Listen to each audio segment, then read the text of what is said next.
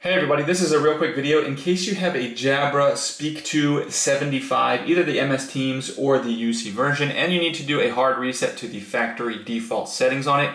Now you're going to want to do this reset for one of two reasons. The first one is troubleshooting.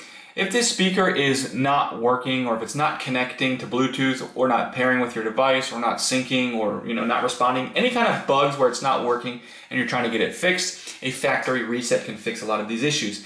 Now the second reason you might want to do this, and you'll need to do it either way basically, is if you want to set this up on a new device, or just undo all the settings so you can start fresh, and just like it's just coming out of the box new, we can go ahead and do this. This will wipe everything off of it and we can set it up like a new device, and it's very easy to do.